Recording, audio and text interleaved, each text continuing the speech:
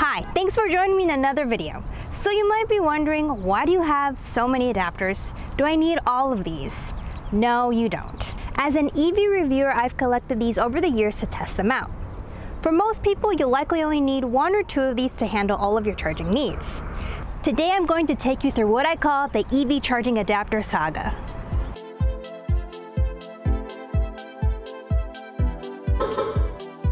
The need for charging adapters dates back to the early days of EVs, notably with the GM EV1 in the 90s.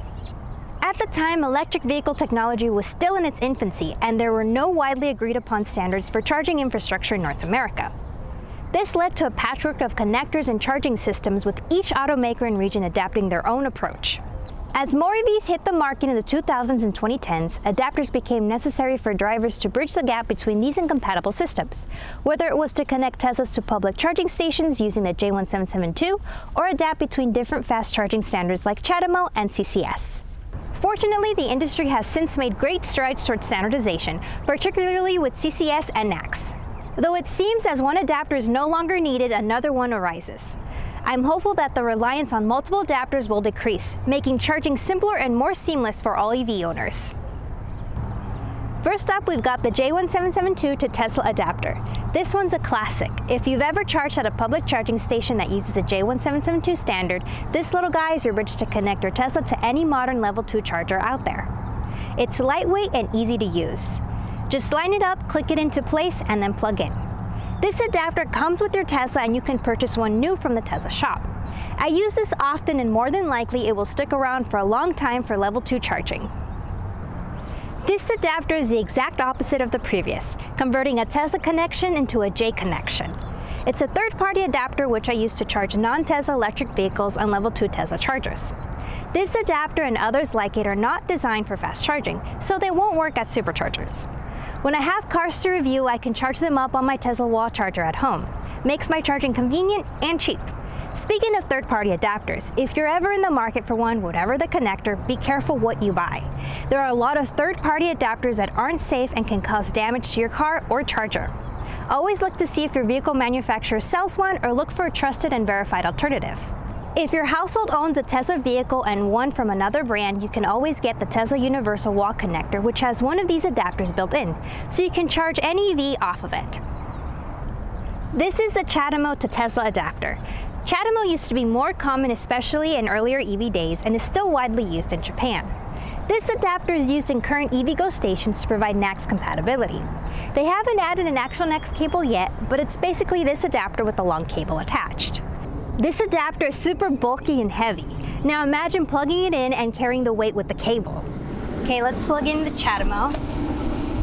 This thing itself is so heavy. Oh my goodness, I have to... Okay, there's the click. All right, then we plug it in. Oh my gosh, I'm afraid this thing is just gonna break. All right. How convenient!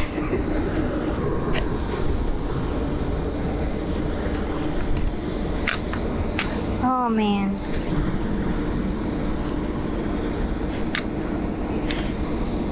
Oh my gosh. Literally.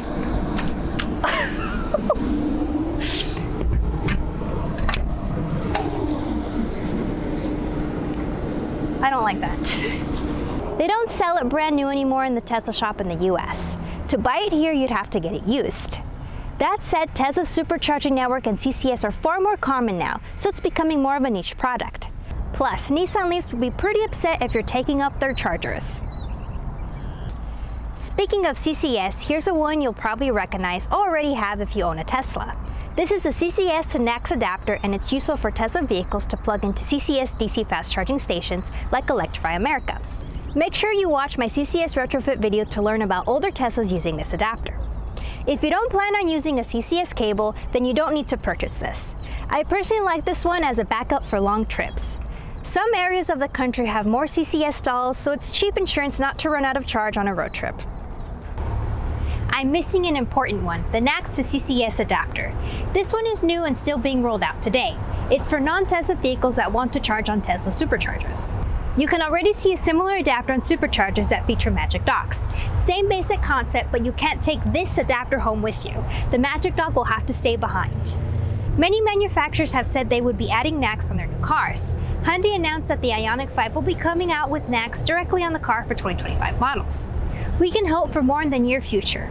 For now, owners can use this adapter to charge on Tesla superchargers. This one's a bit unique and for sure the oldest, the Avcon Tanima 1450 adapter. This one is for legacy charging setups that predate modern standards. It's been a nice piece of history to have in my collection.